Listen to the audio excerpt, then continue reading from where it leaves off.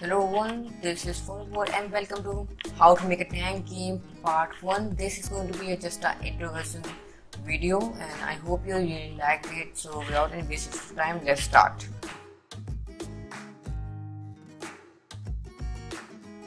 So guys, if you look, we are in the Unity here.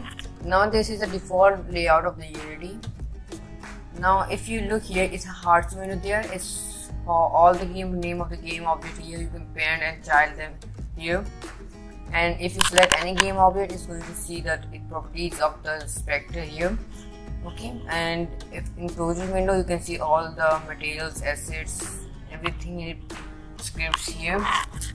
And this is a scene view. We can edit our game, and here one more tab is game where you can play a game, and asset store for browsing assets, and a console tab down here to get some messages from the Unity or for debugging things.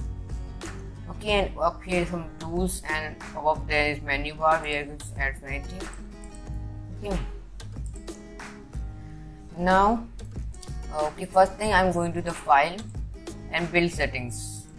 Okay, so we're going to create a game for Android.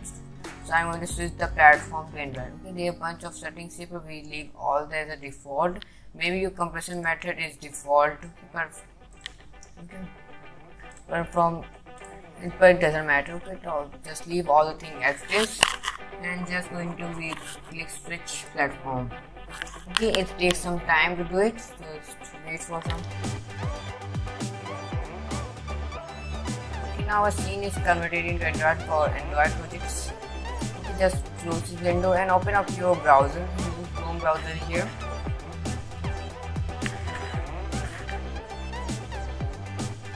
Now if it open,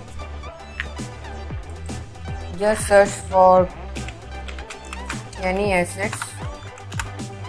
Okay, and just click on it. It's very all these two browser assets for free, and you get 2 days free both, and some also audio UI.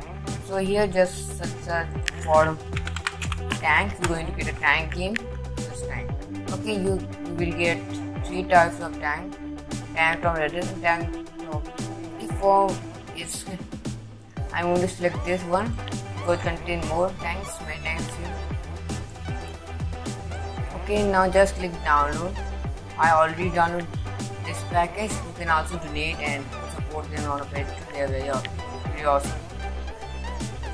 So after downloading, so we go to place, open the Unity, and then we need to import this asset. So just what you need to do, just go that place there you download it, and then just drag and drop this. You can drop.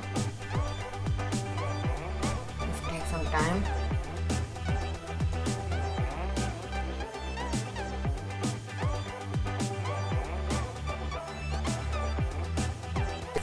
It's now imported here. If you open that one, you can have anything, PNG, default size, or you can get bigger one. Okay, that's one. Now next thing, we need a joystick for. For making game Android phone, we need something to control the player. So we mostly use joystick. Now I'm going to search for here joystick. Okay, I misspelled. Doesn't matter. You can choose any joystick, but we are using joystick pack. This is really awesome and really easy to import and set up here. And it's contained many UI designs, 3 to 4, okay, and look very simple. So just import all of them, and make sure you import the package correctly. So if you don't do this, it may be cause an error. Okay, after importing this thing, just search here for standard asset, because standard assets are very important assets. Okay, when you get a game and if you are beginners, they are very important. They also can use joystick pack, but I don't like the joystick of them. But I'm adding this thing because they have buttons, like you can add the suit button, buttons, okay, for Android devices, and these buttons work very well than the buttons that provided here. Okay, just you need to add, it contain more scripts of buttons. So just add this script to the buttons. this work very fine. Yes, import this is a very bigger package, takes some time. Download and put it. Now the one problem with this standard asset is gravity.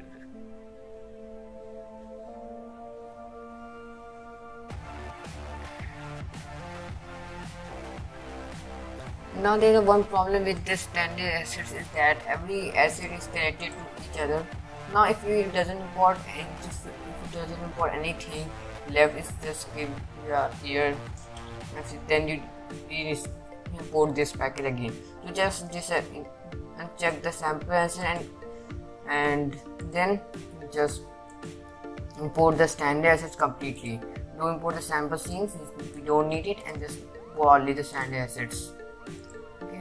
And make sure you just check all these things because everything is connected to each other, and every time when I upload the main thing, so this gives the errors that these things are not able to. Just import all of the package expecting sample assets and now just click import.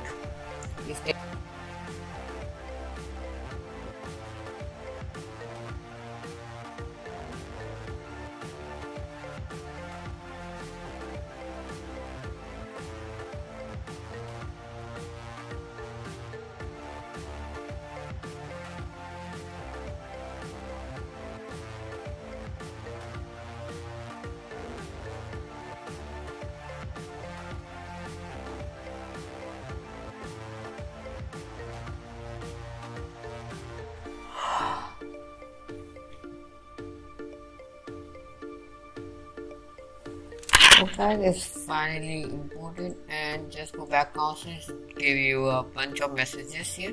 Just clear and you will get this one error here, and if you try to play this, it say fix all the errors. Just go to the standard assets, utility, and just delete the simple menu. I don't know what the problem is with that script, but by deleting the script all things working fine.